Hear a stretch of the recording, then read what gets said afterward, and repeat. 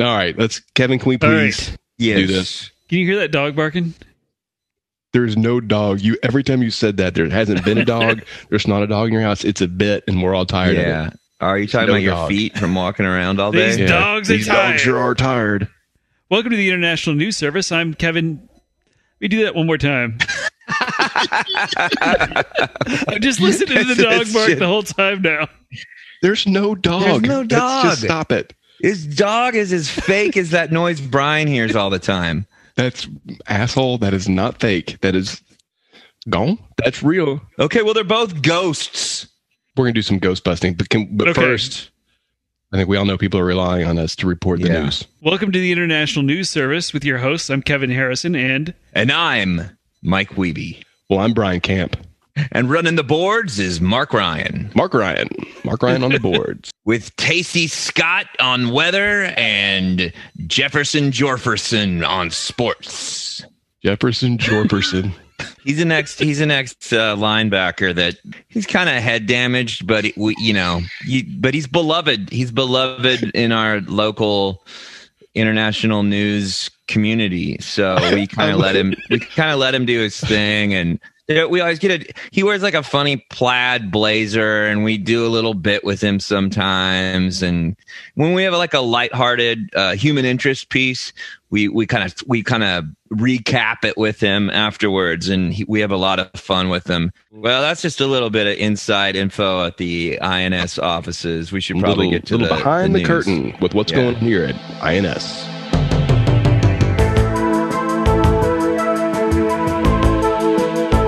Welcome to INS, the International News Service, your source for the most important weird news from across the globe. With news analyst Kevin Harrison, actor, comedian, and musician Mike Wiebe, and professional commentator Brian Camp. INS, the news you need.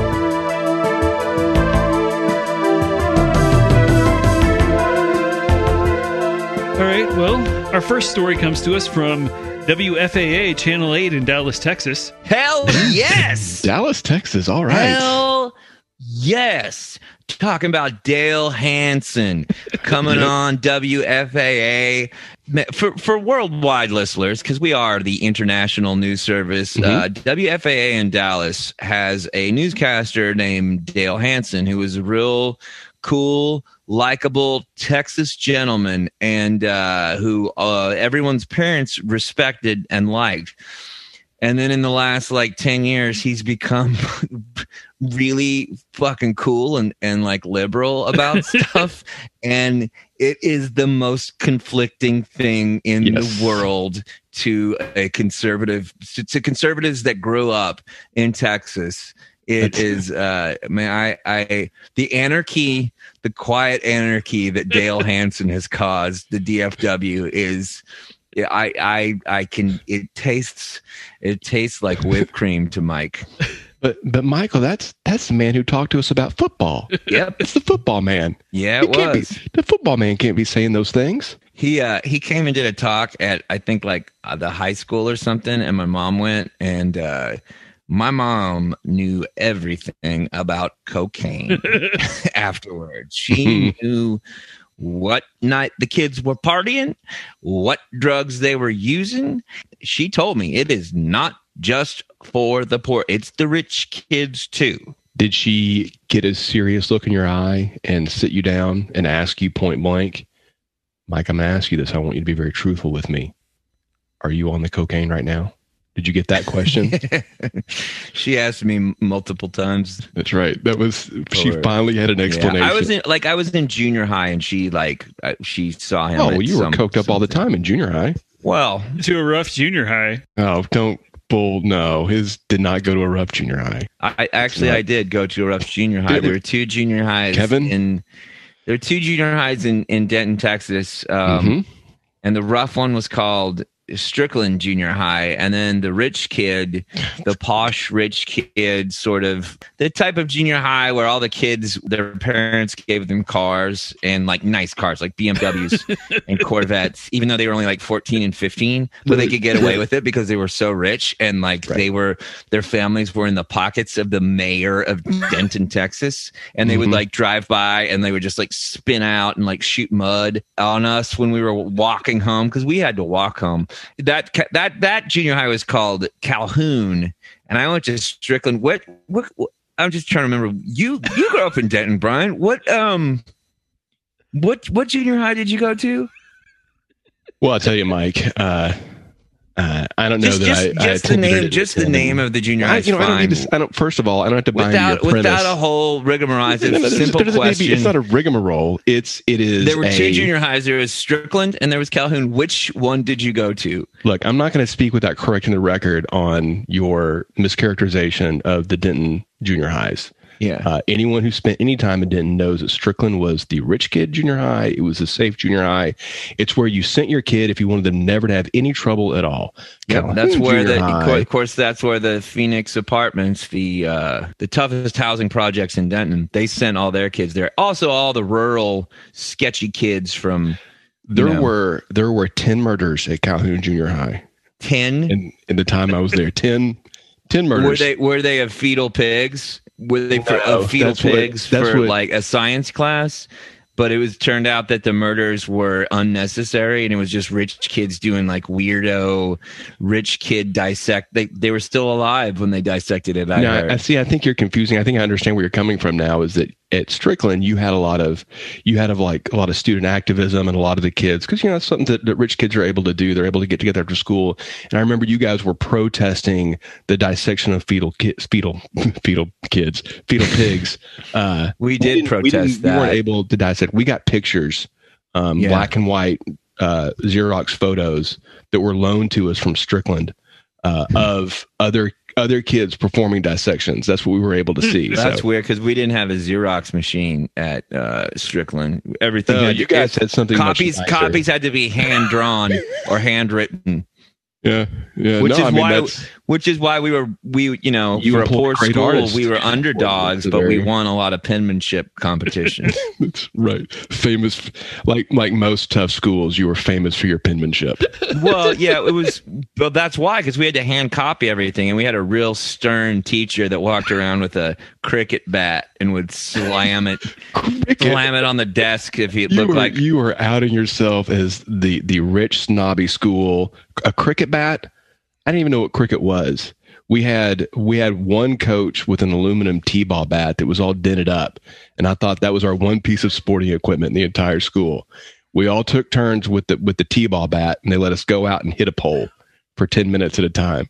Well, it was a cricket bat, but I come to find out later, cricket's a different thing. It was a stick made out of hickory, and he was like, "This is my cricket."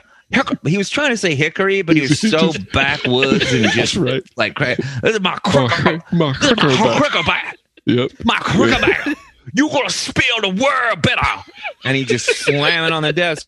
But I'll say this. It taught me how to spell. It taught me how to spell. It taught me how to have good penmanship, because you do have beautiful writing.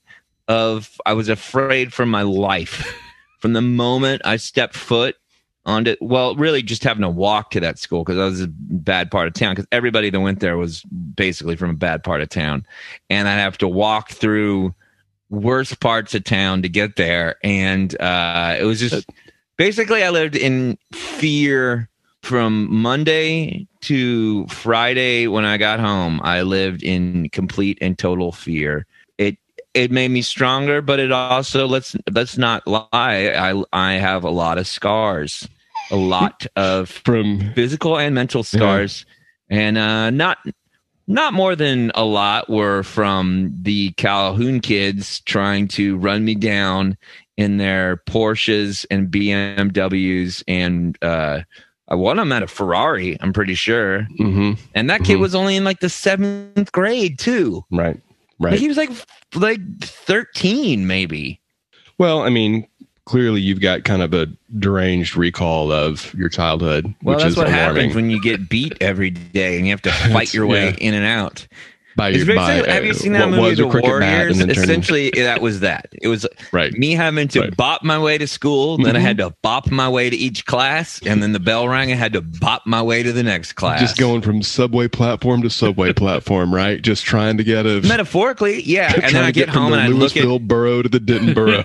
I get home and I'd walk up to my house, then I'd see the old man smoking, looking off into the distance at his ruined life, and I think, this is what I fought to get home to.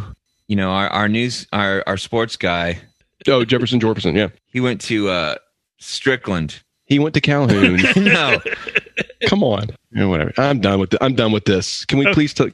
Kevin, if you're not going to keep us on track, I don't know what we're doing. Okay. Yeah, I don't know why we're here. So our first story, like I said, comes to us from WFAA Channel 8. Oh, WFA Channel 8 in Dallas, Dale Hanson's channel. And the title is Texas Department of Public Safety mistakenly sends out Amber Alert for Chucky doll. On the morning of January 29th, an Amber Alert was emailed from the Texas Alert System. The alert listed the alleged abductor as Chucky. Chucky is described as a 28-year-old with red auburn hair, blue eyes, stands 3 foot 1 inches, and weighs 16 pounds. He was last seen wearing blue denim overalls with a multicolored, striped, long-sleeve shirt and wielding a kitchen knife. It turns out this Chucky was the doll from the Child's Play movies. The abducted child was listed as Glenn, who is 5 years old, weighs 6 pounds, and stands 2 feet 3 inches. Glenn has red auburn hair and blue eyes and was wearing a blue shirt and black collar prior to his disappearance. Glenn was first introduced in the film Seed of Chucky and is Chucky's son. Subscribers were sent the Amber Alert 3 separate times. When asked for comment, the Texas Department of Public Safety said, "This Amber Alert is the result of a test malfunction. We apologize for the confusion this may have caused and are diligently working to ensure this does not happen again."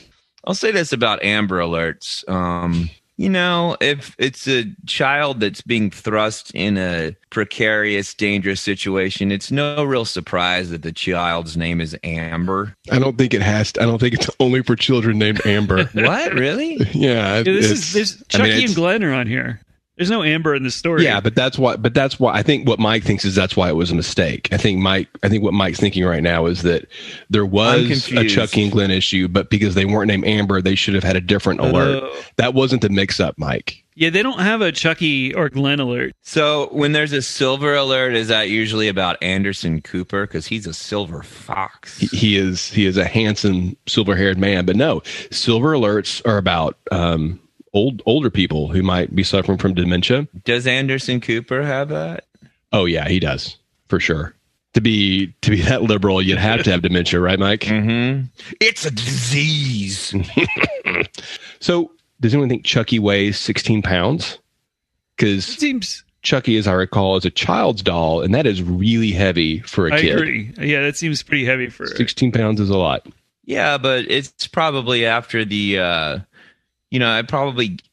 I imagine that the Chucky doll probably was very light, but then when it was imbued with the voodoo ritual by the serial killer whose name I forget, and his essence was put into the Chucky doll, I imagine the soul of a serial murderer, adds some weight. So you think Chucky then stands for the proposition that a soul has mass and can be quantified with a scale? Yeah, there's a movie about that. It's called 21 grams or something. 20. But maybe it's more. I don't know how much weight a soul has. How much does a serial killer's soul weigh, more or less than? I don't know. I think he would weigh more because he had taken so many souls as a serial killer. Yeah, that's true. You think you collect the souls? Yeah, it's like Highlander, right? Okay. I don't know what the weight of a soul is, but I wrote a poem about it, and I'd like to read it to you guys right now. Okay. Oh, I'd like to hear this.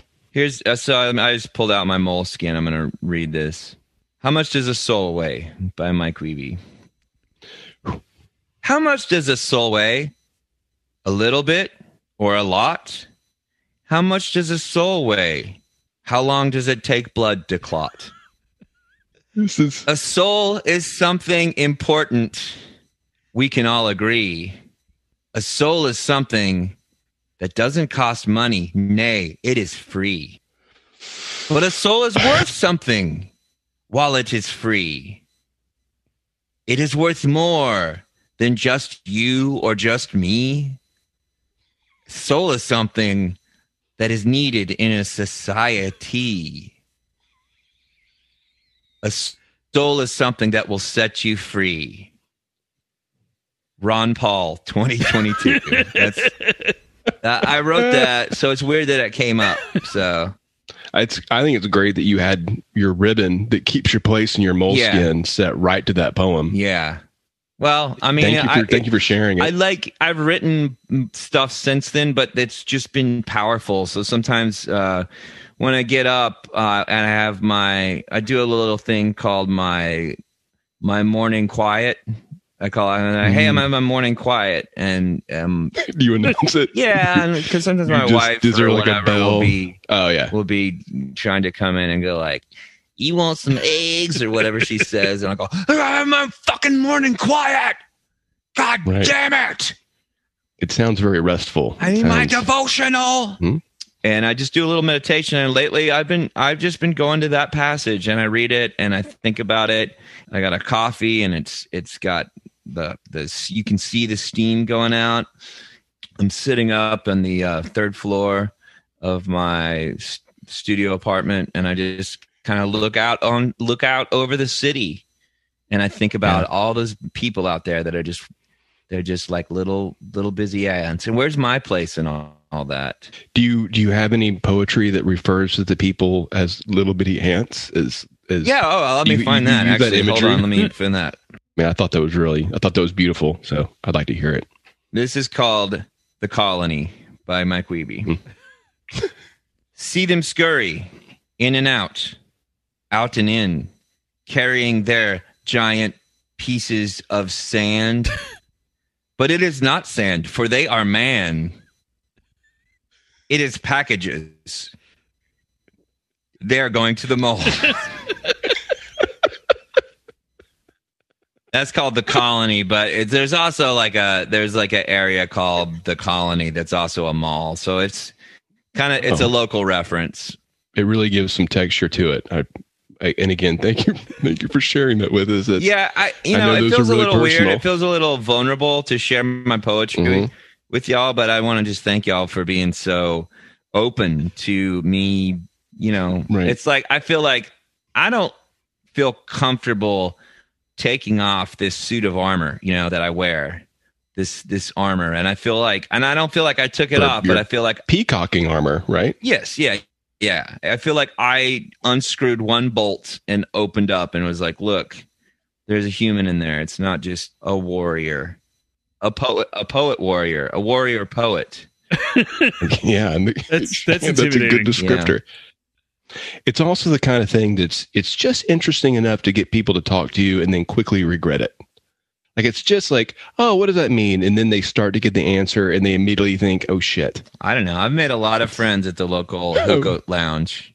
Other than you guys, the only people I've shared my poetry with is people at the hookah lounge that I hang out. It's called the Long Pipe. Oh, is that what it's called? Yeah, it's in that strip mall over off Burleson Road. The Long Pipe. Well, hey, I thank you for sharing that poetry. I don't know what this has to do necessarily with Chucky and Glenn. Yeah. But anytime that we're able to take a break from this in this crazy, hectic world and really hear something beautiful like that, it affects me, and then I want to get grounded with some of my own poetry. You have an interesting way of pronouncing what I've always called a poem. It's the old English way.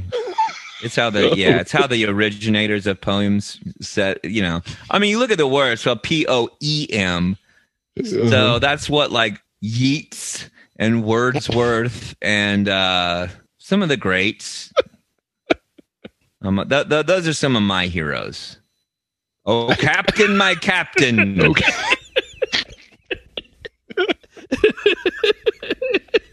when I was getting attacked in junior high, that was like by rich kids. My only retreat was into poetry and poems. That was where my brain went. Right.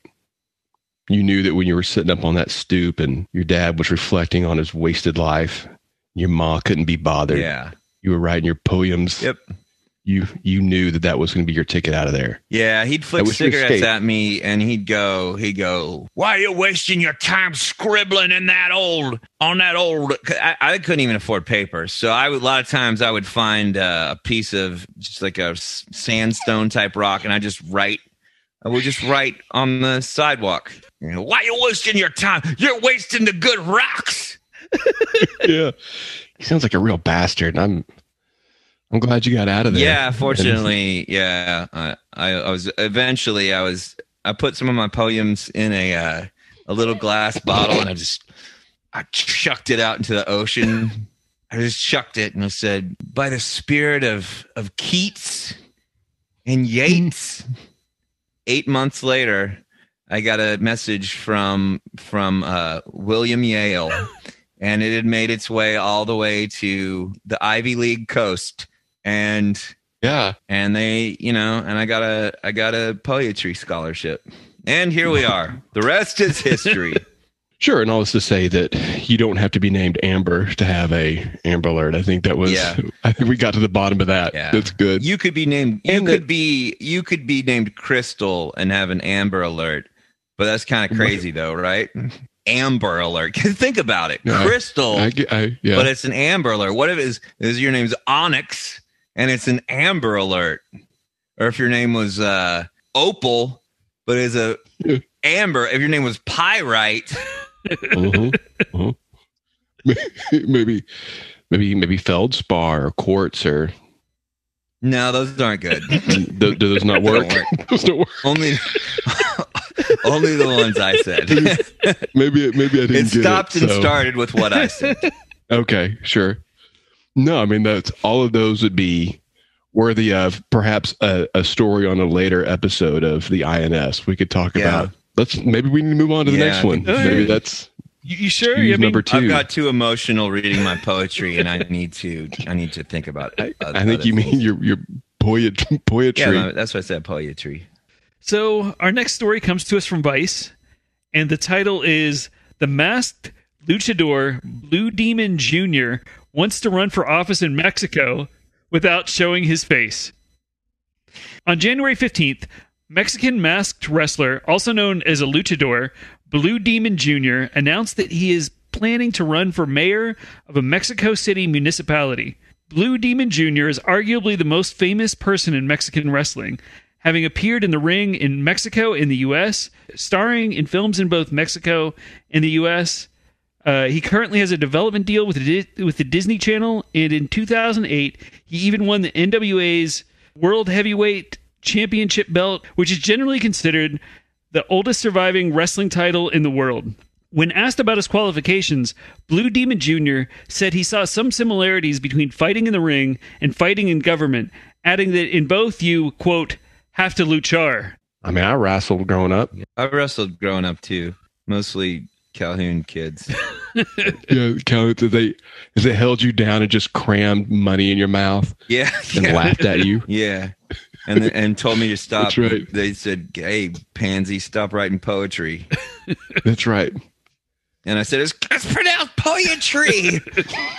through the wads of money crammed in your mouth. Yeah, they ripped up some of my, I was writing a big canto, like it was a long, very long canto. Sure. And they tried to shove it down my mouth, and some of it got in there, and it did cause some rectal damage on the way out. However, Blue Demon Jr. may be ineligible to run for office. One of the big rules of Mexican wrestling is that if your mask is removed and your identity is revealed to the public, then you may never wear the mask again. The rule is so strictly followed that Blue Demon Jr.'s father, the original Blue Demon, was even buried in his mask. In order to run for office, Blue Demon Jr. might have to reveal his true identity, but he says removing his mask would be a deal breaker. Many political parties have asked for his support over the years, but Blue Demon Jr. always refused until recently when the newly formed Progressive Social Networks Party approached him about running. 2 other wrestlers are also running in neighboring municipalities, and Blue Demon Jr. hopes they will all win, stating, "Together, we want to bring a better system that works for us so that each municipality replicates the others. They're great to colleagues, and we understand each other very well." Unquote. If elected, Blue Demon Jr. said he will continue wrestling, but only on weekends. This sounds like there's nowhere in the rules that says a dog can't play football. Oh shit, it's not in there. Well, I mean, I don't think that he should not be allowed. But is there a rule that says you can't wear a mask if you're a elected official? Though? I think it's more like if you run for office, how you're running for mayor of Austin right now. Show me the rule. You'd have to reveal your name, and they'd have to do if you were a felon, you couldn't run, or if you weren't registered to vote, maybe you couldn't run, that kind of thing. So, you have to confirm who you are. I mean, in the States, you can wear a mask and be an elected official. Like Trump had that big, fat, fucking ugly mask on the whole time. That one that made him look like a big, fat, fucking ugly orange Cheeto. Batman couldn't run for mayor as Batman. He'd have to run as Bruce Wayne. Yeah, but that's different. I mean, that's... Yeah. But there's no rule, and I challenge any wrestler to come fight me for real. You big, muscled up, oily bow hunk. You're out there doing you're out there in your skinny tight tights or your tighty whitey purple underwear, doing fake choreographed dance moves. I'll fight you for real, okay? I am, if you spend time jumping on and doing fake hits, when you try and fight M-Dub, I can make up a funny name for myself too, M-Dub. Well, guess what? I'll just kick you in the balls, and I won't fake kick you. I'll real kick you in the balls. Because you don't come at me yelling at me on camera saying all the things you're going to do to me, and I don't bounce back. I went to fucking Strickland Junior High. I know how to fight, and it's not fake fighting. It's real fighting, okay? And if you have a manager that's going to sneak up with a metal chair, well, guess what? I have a crossbow, okay? I have a small handheld crossbow, and I will shoot that son of a bitch in the leg. And then after I'm done kicking your ass, I'll go take care of him too. What if you had? But what if you had to use your hands? What if that was one of the stipulations of the fight? I mean, it seems to me that if a wrestler in their profession, they're not supposed to use things like chair. Would you be willing to fight a wrestler bare knuckle? Any wrestler. From the beginning of time till right now. The beginning of time? Yep. Yes. If there was a caveman wrestling league. It's quite a threat. If there was a think about back in the Bible times. It's sure. It's just Mesopotamian wrestling league. Yeah, I'll take those squirrely little weirdos on. So if any Egyptian wrestlers are hearing this, they're probably the snake. You've been challenged. Yeah. They come out in their big god Horus heads, First of all, you fucked up by wearing that mask. That is not a good mask for movement. Right. There's your peripheral vision. It's gone. The peripherals are gone, and maybe you didn't even put eye holes in the neck. You're so stupid and Egyptian. Why don't you take another billion years making a pyramid? Why don't you go suck some gray alien dick and get another set of pyramids made? What a strange threat you've issued. It is. No, I mean, I think that there's probably a lot of ancient wrestlers who are very frightened right now, Mike. I mean, they would be if they weren't dead. Shaking in their boots. Their souls have been weighed and have probably been placed in doll parts or other things. I'll take it on. I'll take on a Furby. the soul of Andre, that whatever. I don't care. I'll it could be whatever. It could, You think Andre the Giant's soul would go into a Furby? black magic is not an exact science. I'll say that. Well, sure. If I know about anything, it's about poetry and the occult. Those are the two things I know about. Poems and the occult. What I want to know is, do you have a poem about the black arts and the placing of souls into Furbies? Hold on. Just by chance. I have to get out an older moleskin over here. Mm-hmm. I'll let you dig that out. I mean, it's Okay. This is a side of you that I think everybody's going to have a lot of fun hearing about. This is this one's called "Be Careful with Ouija Boards" by Mike Wiebe. It's a great name. A lot of mystery in that name. Be careful with Ouija boards, lest you may summon demon hordes. Ouija boards can be deadly. You don't want to get shot with lead, see? For if you are playing with Ouija boards, you will need a gun.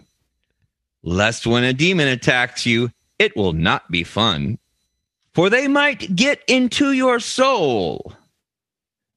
And then, what if the demon does not like rock and roll?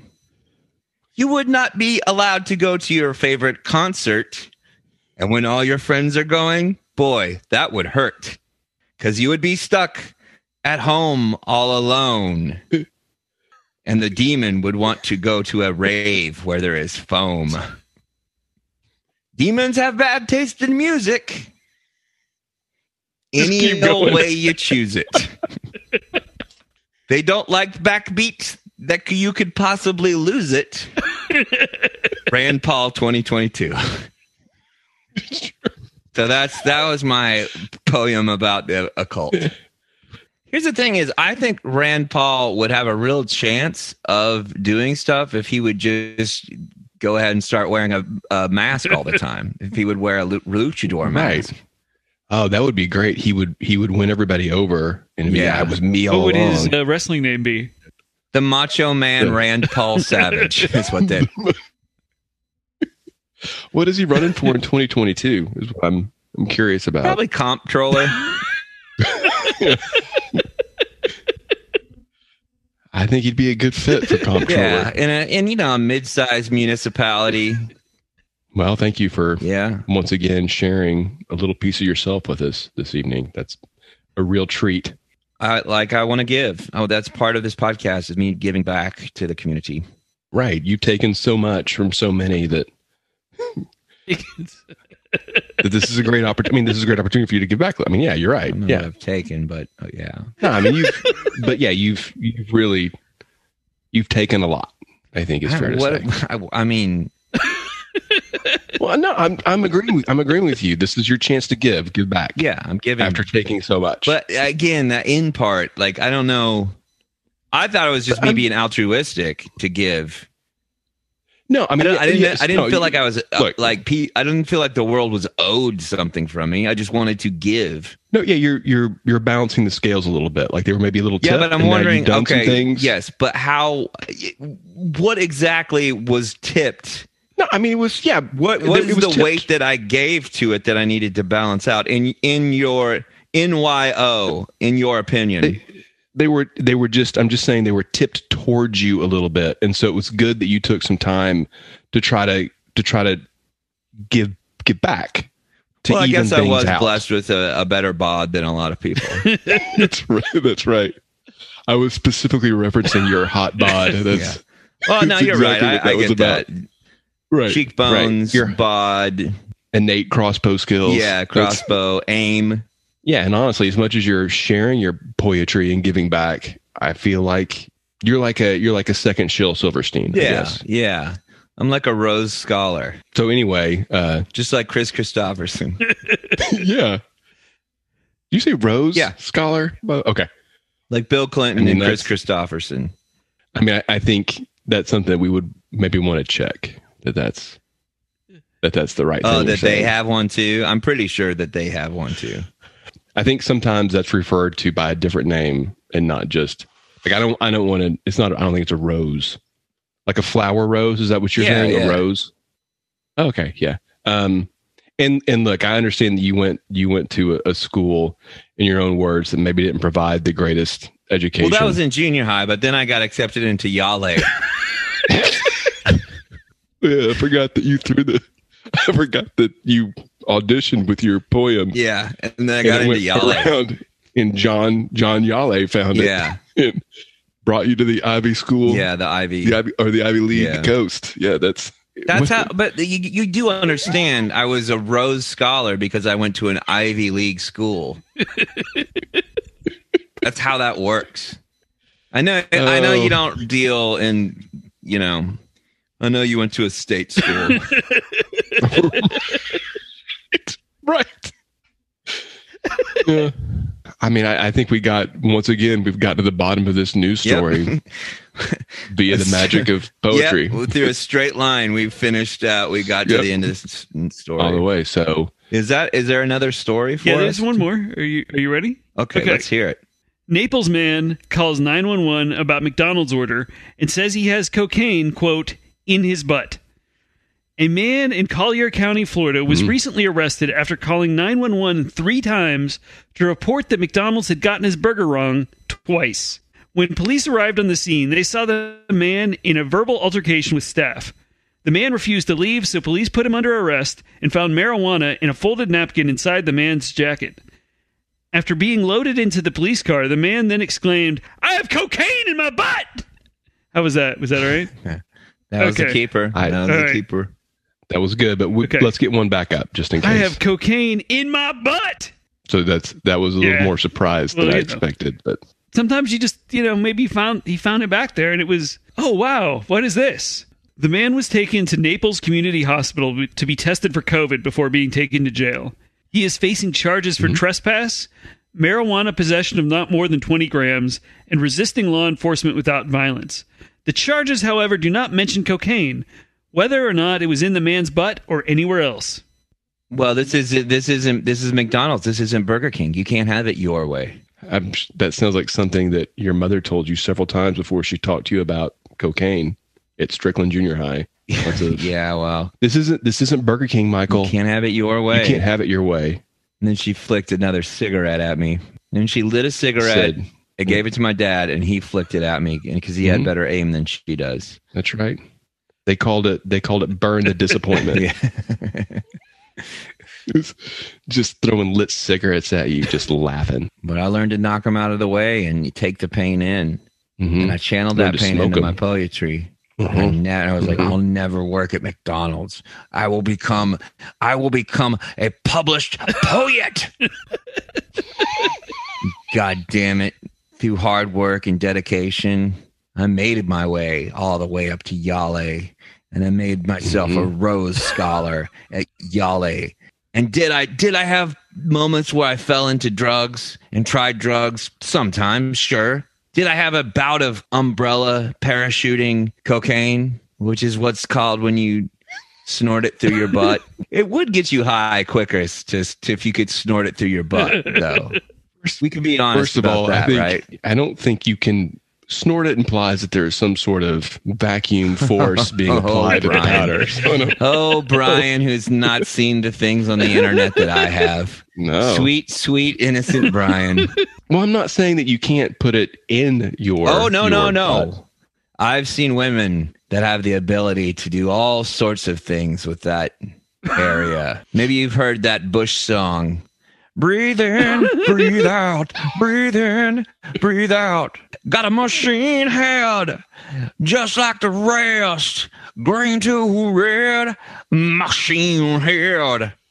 That song's about a woman who snorts coke with her butthole. Haven't you ever heard of Stevie Nicks from the Fleetwood Macs? That's probably the thing she's most famous for, was getting coke blown up her rear end. Yeah, but she didn't snort it. Oh, she up her learned ass. to at some point. At first, See, that's at first it was getting blown up in there. Then at some point she just started. She cut out the middleman. Yeah, she cut out the middleman. She would just take a straw, insert the straw, and then duck walk over a line of cocaine. Right. But you know what? Like they say, that would have to snort 70s, cocaine in your ass. the 70s. That would have to happen. I mean, that's why she got all like witchy woman and stuff, you know? Is that what it was? Rhiannon. That was about the witch that taught her how to butt snort. She would just take, it was a big straw with it was like a red and white striped straw. She would insert it, and she'd have a big flowing dress, so you couldn't see what she was doing, but she would just kind of duck walk and do her little witch dance over a big line of cocaine. Hands, yeah. And then she'd go, she'd get to the end, and she'd just look at you and go, "Smoking."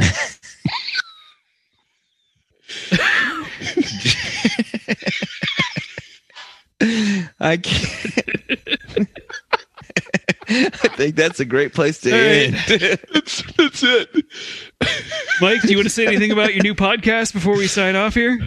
Oh, yeah. I've got a new podcast coming out called Zach and Mike Make 3, where we interview musicians and comedians about 3 things that they're into.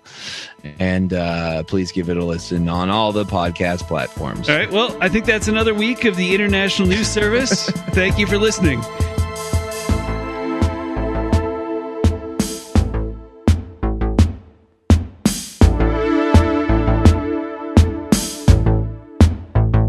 Thank you for listening to the International News Service. Don't forget to rate, review, and subscribe to the podcast. INS, the news you need.